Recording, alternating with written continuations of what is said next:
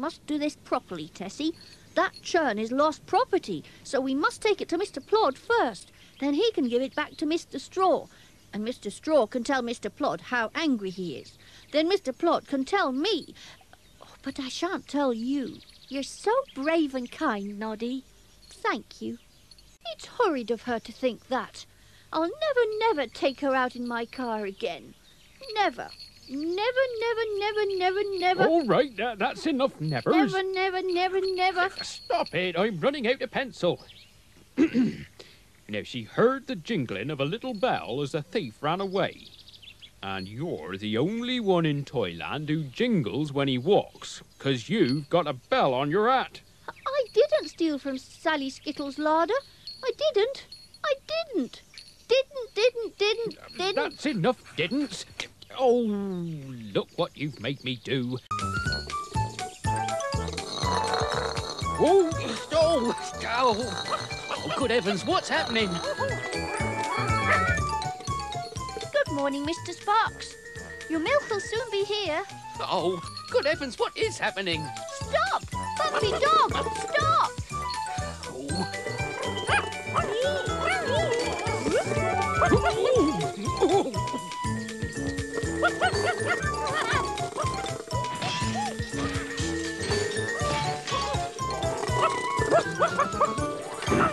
Oh, yes, sugar. Oh, I hope that's not too much. Milko. Come in, Mr. Milko. My recipe says I need a pint of milk for Big Ear's birthday cake. Here you are then, Noddy. 1 pint of milk. Oh, thank you. Oh, it's not mixing very well. I think you should pour the milk out of the bottle first. Oh, yes, of course. I'd never baked a cake before, and I've got so much to do. I've got to buy a present for Big Ears, a brand new cocoa mug with toadstools on it, but I still haven't earned the money for it.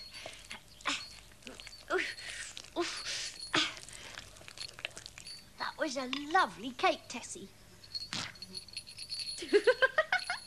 Tessie, what's the matter? Oh, Noddy!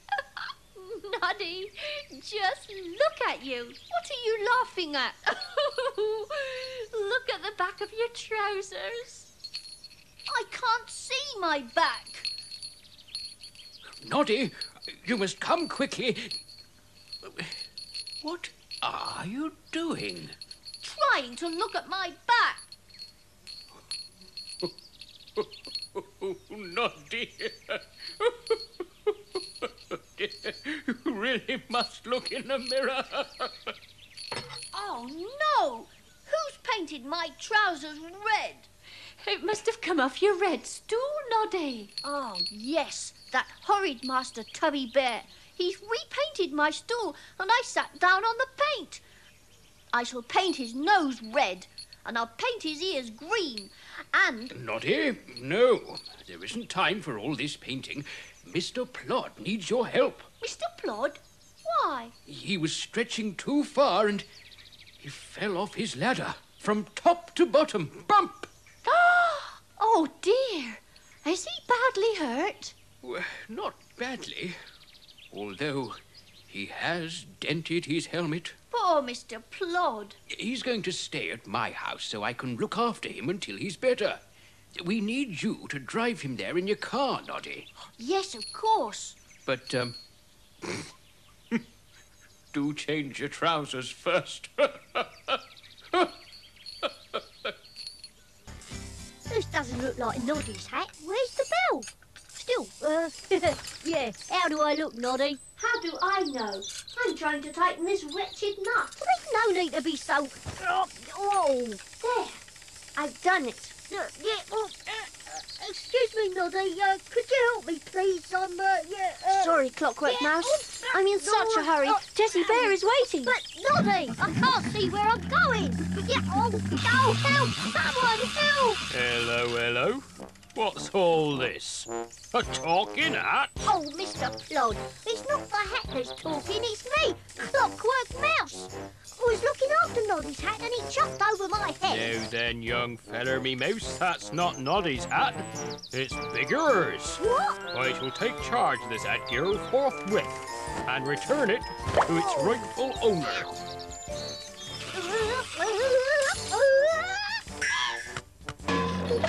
Mr. Plod, you've forgotten to leave the lamp-post. Oh, I suppose I shall have to stand here all night. I dare say no one will notice me.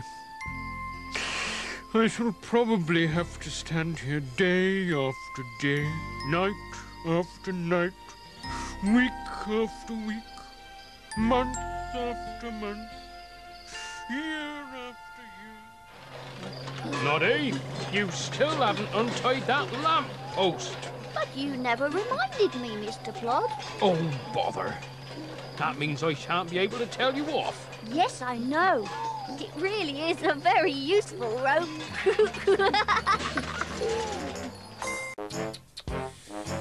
What a very quiet day. There's nobody to tell off, nobody to arrest.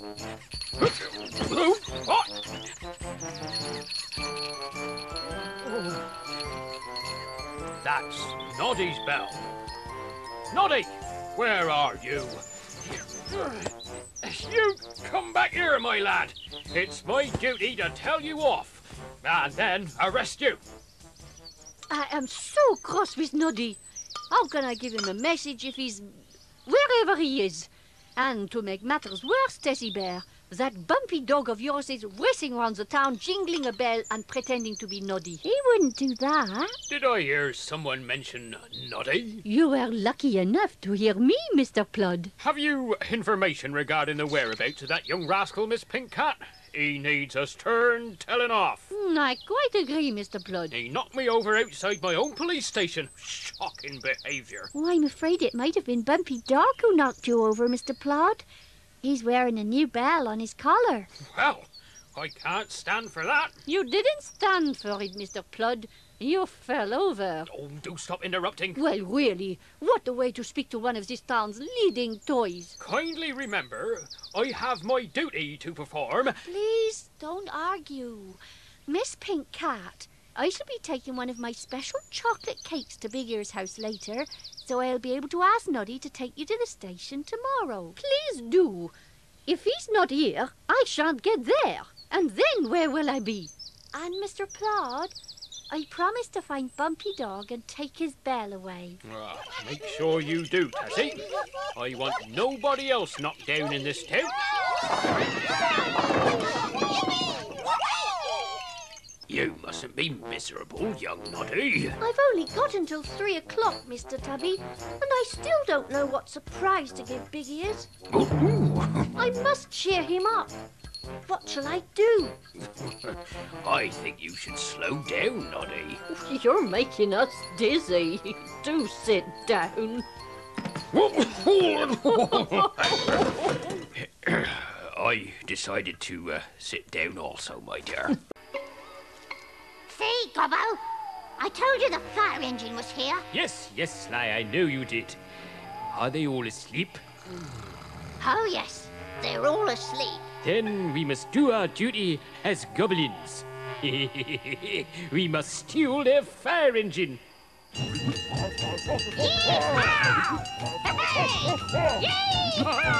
enjoying myself. Watch out for that tree! Oh, what a fine night for a stroll, Clockwork Mouse. Oh, yes, Mr. Wobbly Man. I always like to do it. Ow! I can't stop spinning. I shall need to be wound up again. Oh, dear, I shall be wobbling all night long.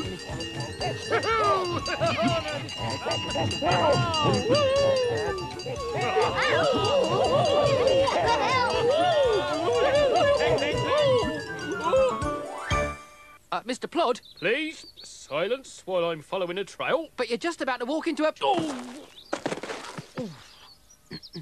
into a branch. You might have warned me. Hello, Miss Pink Cat. I've brought your fish. In another 5 minutes you would have been late, Noddy. Then I could have been cross and told you off. Ah, well. Oh, what a magnificent red ruby. That's a beautiful ring, my hearties. It's worth a fortune, I'd say. I should say it's worth a fortune. I've already said that. You just found it, you tell me. Oh, yes, we just found it. We just found it lying about. We found it in the woods. We found it lying about in the woods. I've said that. For how much would you sell the ring? For a fortune. But to you, Sammy Sailor, 10 sixpences. I've only got 6 sixpences. Then you can have it for 6. I'll take it. Yes, I can sell a ring like this on my travels. You mustn't show it to anyone. Not till you go on your travels. You mustn't show it to anyone in Toyland. No. I shall keep it hidden in my sea chest. And I shall hide my sea chest where no one will think of looking. Yes, hide your sea chest where no one will think of looking. He just said that. Ladies and...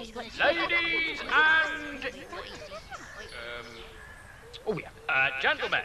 Ladies and... Gentlemen.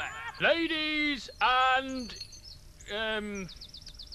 the others. Good day, Mr. Jumbo. What a pleasant... Look out! It was a sailing boat, Mr. Plod. It was flying. That shouldn't be allowed. I'll soon put a stop to this. You should throw those spells away, Noddy. Have you seen a sailing boat fly past? Yes, we have. It's under one of my magic spells. Magic spells? What nonsense. It's true, Mr. Plod. They catch you. Do be careful, young. La la la la la la la la. You see, Mr. Plod, Tessie sneezed a dancing spell over you. Look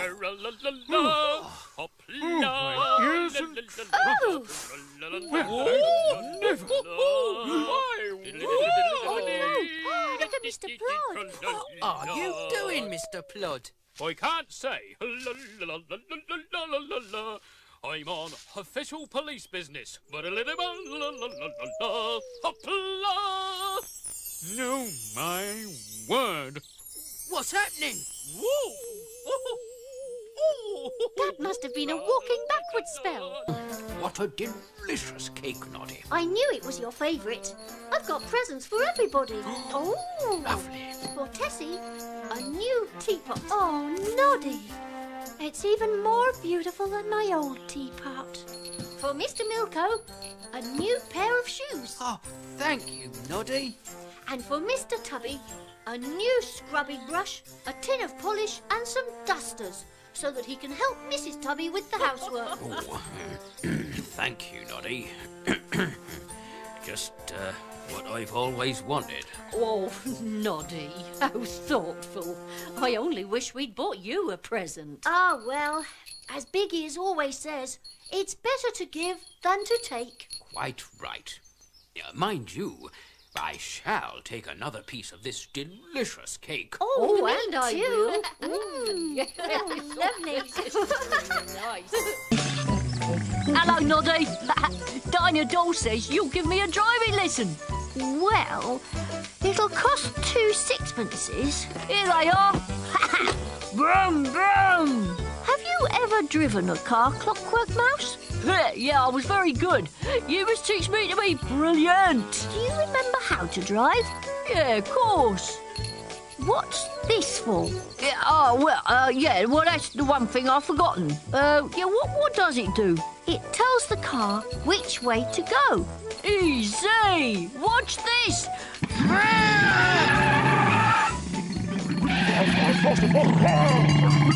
Slow down before we get to Stony Bridge.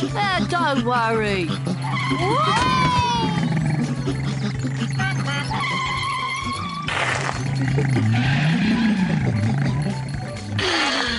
Well, that was your first lesson. Oh, thank you, Noddy. I'm a brilliant driver now, so I shan't need any more lessons. Good. I'll find other toys to teach. Apple trees, car, There is a clever scheme growing in my head. It so happens, my dear mouse, that we goblins have agreed to take a number of Mr. Straw's apple trees to sell to the toys. Have we? Of course we have. All we need is a car to collect them in and someone to drive it brilliant. We'll share the sixpences we make with that brilliant driver. Do you know a brilliant driver, Clockwork Mouse? Me!